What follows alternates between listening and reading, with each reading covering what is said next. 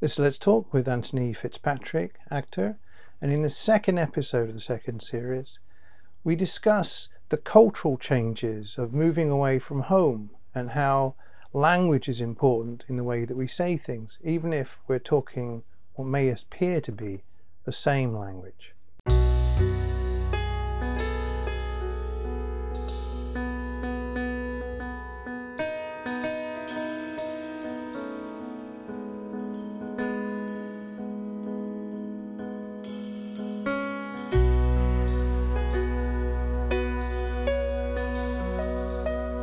We were talking about sort of life, how life actually influences us, and obviously you'd gone away from here, which and was experiencing, you know, a multicultural experience, which I think is quite important. It helped.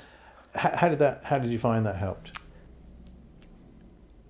Without putting anybody down or being negative about the attitude here in Northern Ireland in drama is one way, and I went to England with that attitude, thinking this is what I've learned. Yeah. Here, that has to be the way it is.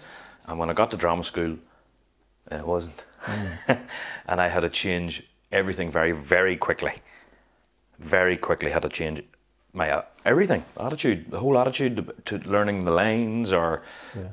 How you went about approaching the work, it was completely different. So I'm dubious. I would be very with the young. I'm always thinking about the younger people coming up now. It's their turn. Yeah. And if they're getting shown how to do it wrong, and then they think that's the way it's supposed to be, and they go off to the real thing, and it's like a slap in the face to them. Why don't they teach them properly? One of the things I think that's quite interesting is that I've worked with different people in television. And there would be a language that you tend to use.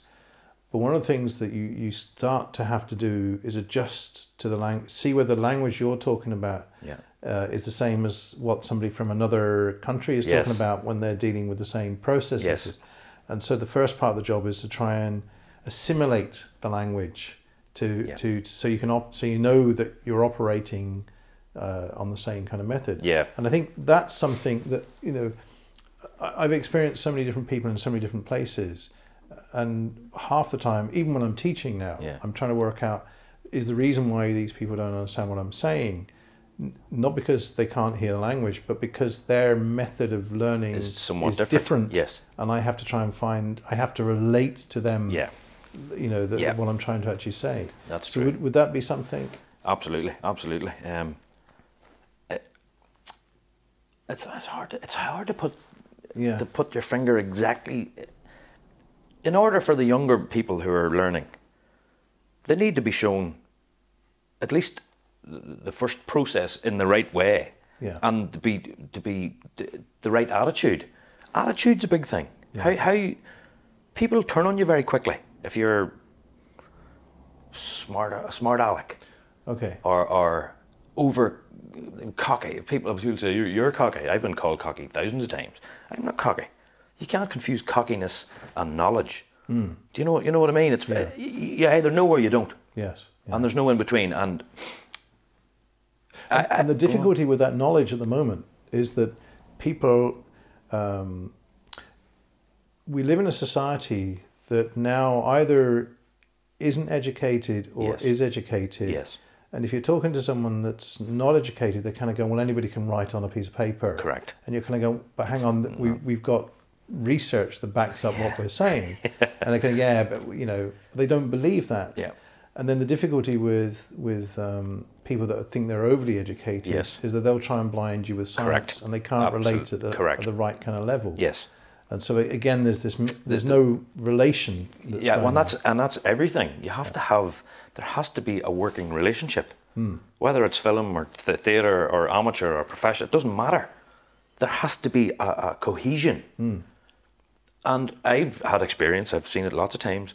Of, you know, they're all pulling in different directions. Everybody's pulling in different directions. Yeah. And in my opinion, it's the same in theatre and film. There's one person in charge. One. The director is in charge. If it's musical theatre, the director is in charge of how it all works, and the choreographer is in charge of the dancing. The musical director is in charge of the music. That's it. I have seen so many people arguing, I suppose, with their director, or their musical director, or the choreographer. Arguing. Too many chiefs and not enough Indians. Yeah. And you, although you're trained as an actor, you've actually got experience as a stage director. Oh yes. Tell us a little bit about your processes. I fell into it by accident because I was doing the Bosco Drama Group with Jim McGuigan. We were doing Jesus Christ Superstar, which is my ultimate favourite musical ever.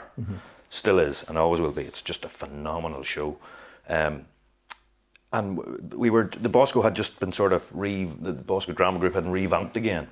We had done Godspell in 1998, that was, and then we did Superstar in 2000. And I remember myself and Jim had lots of conversations. Jim and myself would talk a lot about how it should be done and how it costumes. But it ended up that I sort of took to it like a duck to water. Jim wanted information from me about how we could go about doing the show, because it's such a big show and it's a big sing and it's very difficult. And I just kind of fell into it by accident. But because it was Jesus Christ Superstar, which I know backwards, I could do it in my sleep. Right. You know, I know every part, I know every bit of orchestration, I know every line, I know what each character would feel. I don't know why I know that. I just knew. I played Jesus, but then again, of course, that's a big undertaking if you play Jesus, because people have an expectation of what Jesus should be. Yeah. As a you know. So I like to think of Superstar as people, you know, because there's a lot of, over the years since it came out first, there's, you know, people complaining about it and religious people going, oh no, it's blasphemy, it's this, it's that. And they're all entitled to their opinion.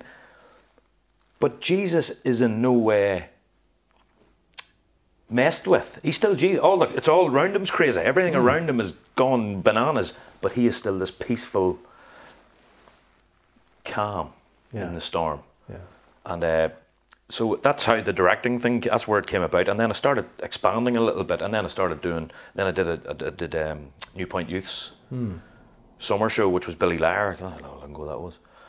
And again, I just loved it because I was working with teenagers, and I could still relate to them because I was young enough to still be close to being when I was a teenager. I could still remember, and I loved it, and I just loved it. And I've done a couple of things now with Killian Drama Group. I've done a couple of comedies with them. I like direct. I just enjoy the process. It's not about being in charge. It's just about knowing what you want to do and everybody pulling together and getting it done. But I love. Again, I study everything about theatre and film.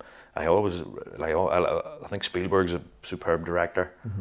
I love Trevor Nunn as a theatre director. I think Trevor Nunn did something with a musical that made me go, that's... Yeah. When he did Oklahoma in the National in the year 2000 with Hugh Jackman as Curly and Maureen Lipman was Aunt Eller.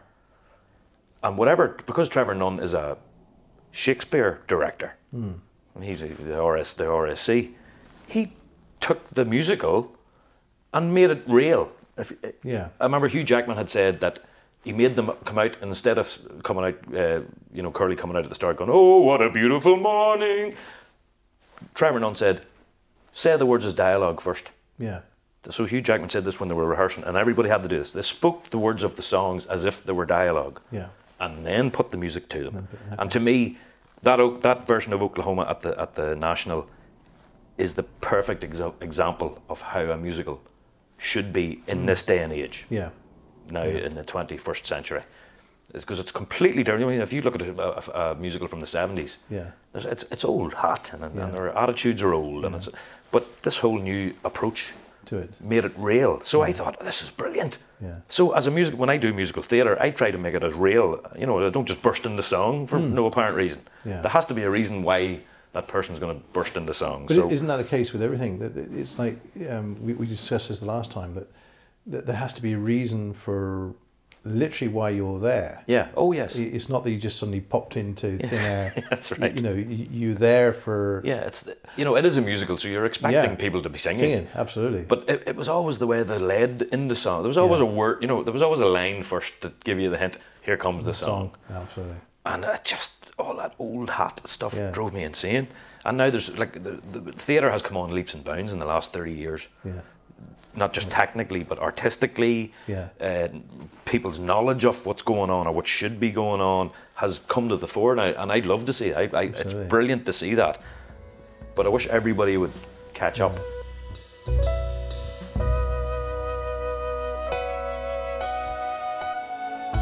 We have more on the way, so please subscribe to this channel and check out the link below if you'd consider becoming a patron to help us keep making more content. Thanks for watching.